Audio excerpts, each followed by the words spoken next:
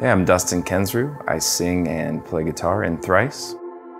My first Line 6 product was a DL4, and it was not very long after the band started, so this was almost 20 years ago.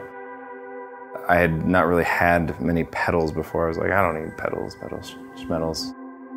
And that was the first pedal that kind of got me really interested in what more you could do with sounds.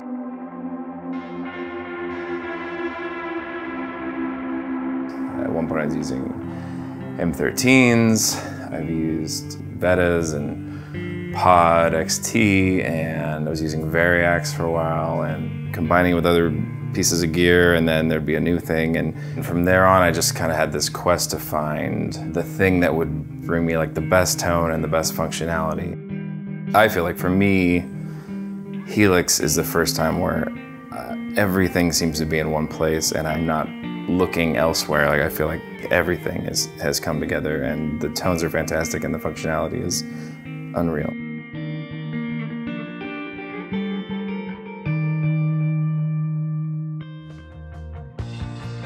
I tend to be very passionate about my tone and settings on my gear. The streamlined nature of how you can set up your workflow in the Helix allows me to not be thinking about my tone while I'm playing. I want to be thinking about it before, but when I'm playing, I want to hit one button and know that exactly the tone that I want is going to happen, and I can focus on performing and connecting with the audience, with my band. I have an artist series guitar now, Stingray with Ernie Ball, that has a mode where it's using a stereo out, and so the two individual pickups are going through separate channels down the cable into separate inputs in the Helix, and I'm then able to control not only which of the pickups I'm using at a certain time. I can blend them, going kind of 75 one way or the other.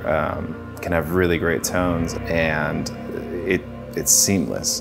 In the past, I think I would have had this feeling of, oh, well, I gotta use a real amp, right? Like that's the coolest. But when I'm sitting there with good speakers on, running stereo feed out of the Helix, there's nothing else that I could want, because I usually like, okay, I gotta change the mic out, I gotta do this, and I have it going, and it's like, yeah, that's the sound, that's it, that sounds great. So I think it's the first time I've ever felt that confidence in amp modeling and effect modeling to that degree, where I really don't want to go down and chase these physical amps. And more power to people who do, but if it sounds good, I'm gonna use it.